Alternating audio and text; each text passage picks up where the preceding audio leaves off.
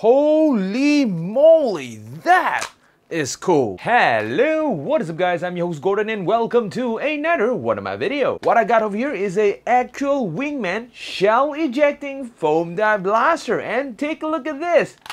Oh yeah! It is just as cool as Mac Potato because they actually sent us this blaster for today's video. Mac Potato is a local Malaysia online foam dart blaster seller who sells rare imported foam dart blaster just like this guy over here. If you guys are interested with one of these, all the necessary information will be provided in the description down below.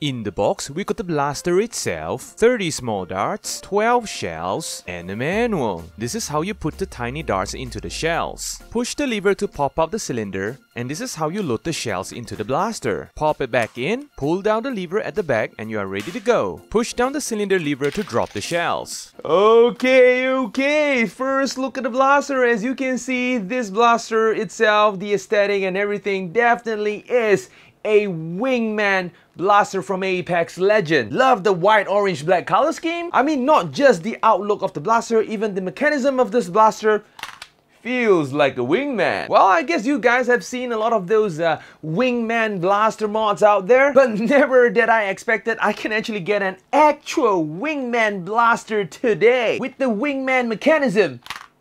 Oh yeah! And not to mention that the build quality of this blaster is absolutely amazing. At first, I thought that this is going to be one of those, like, you know, ABS plastic kind of a shenanigan. But surprisingly, this entire blaster is actually made out of a combination of nylon and metal. And I was like, wow, that was pretty heavy. I mean, of course, it is not as heavy as a real firearm or something like that, but this is pretty heavy for a toy. And not to mention that this thing is super solid. The entire body of the blaster, even the mechanism itself, is actually made out of nylon. The trigger, the priming lever, the lever that pop up the cylinder, as well as the entire mechanism is made out of metal. And seems like it doesn't really come with aluminum barrels. And yes, I did just say cylinder. This, my friend, is a shell ejecting revolver style blaster, and it uses one of these proprietary revolver shells, which is pretty similar with my previous Webley blaster. And yes, I did just say that this is a proprietary shell, it is not interusable. But unlike the Webley blaster, this blaster actually uses one of these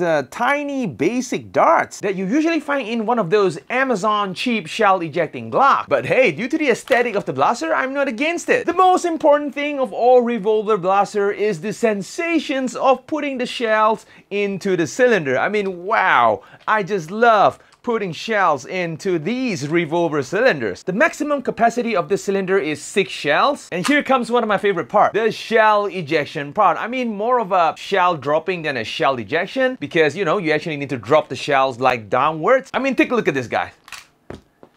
Oh yeah, that feels so good, guys. And of course, in order to prime the blaster, you have to pull this lever down, and it is actually pretty light. I'm not expecting some pretty high FPS out of this. Just like what you would expect from a revolver style blaster over here, when you actually pull this, you know, priming lever, it actually spins the cylinder. When the blaster is not primed, even pulling the trigger spins the cylinder too. And by the way, the trigger pull of this blaster is actually satisfyingly smooth. And not to mention that the grip of the blaster is actually pretty comfortable for big hands like mine. And not to mention that the weight and balance of this blaster is actually pretty suitable for blaster spinning. The Picatinny rail situation of this blaster, unfortunately, we do not have any Picatinny rails on top or on the bottom of the blaster. We only have a pair of iron sight on top of the blaster for your aiming. But here comes the weird part. Like, it is all good when you try to, you know, aim the blaster like this, but when you are trying to do one of those cool burst mode, well, it's kind of annoying that the cylinder actually goes with the mechanism. The front iron sight actually raises upward, which makes aiming this blaster extremely awkward. You can't really align the rear iron sight and the front iron sight. So I guess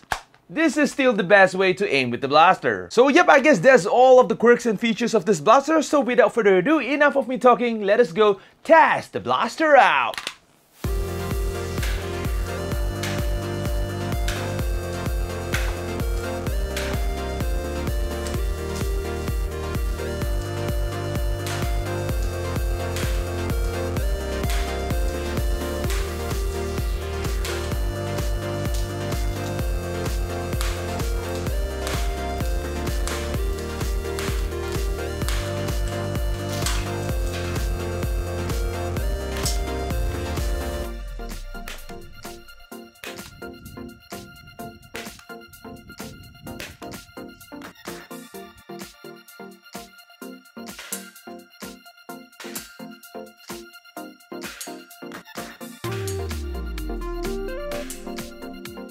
Okay, we are back, guys. So I guess the performance of the blaster is actually not that high. It is actually expected because these are one of those collector's blaster. As usual, most of these collector's blaster doesn't really have high FPS. The blaster over here can only shoot from 54 FPS all the way to 63 FPS only. Pretty close with one of those Nerf Elite standard, maybe slightly lower. The accuracy of the blaster in 3 to 5 meters is just okay. It's not the best. Well, you can't really expect much when the blaster comes with one of these tiny little darts, because these tiny darts are pretty notorious on their just okay accuracy. But nevertheless, you can still hit the target in 4 to 5 meters. Just that you might not be able to get good groupings. Other than that, operating this blaster is pretty smooth. I did not encounter any jams yet, which is of course a good thing. And of course, last but not least, the blaster also passes the wall test with flying colors. And the only major complaints from me is, of course, you know, the aiming of this blaster. When you actually, you know, try to aim it in this mode, it's actually pretty awkward and it's kind of hard to aim as well because the barrel is located downwards and the iron sight is so high up there. And one more thing that I found that it is a little annoying, maybe not you, it's just me, and when you actually try to look cool and stuff, you know, pulling the lever over here, the cylinder pop out as well. So if you want to run this blaster in burst mode, you will have to, you know, put your hand on the cylinder over here to prevent it from, you know, popping out and pull the lever. Yeah, that's how it works. So yep, I guess that's all of the blaster. If you guys like this video, feel free to smash the like button. And of course, don't forget that I will be posting video every Saturday and once in a while on Wednesday. And one more thing that I would like to announce, that instead of your regular Saturday shout out, why not ask me a question in a comment and I will try to answer it at the back of the video. That's much more interesting, right? So yeah, definitely remember to smash the subscribe button as well as the notification bell. And of course, Gordon's checking out and I'm going to see you guys in the next video.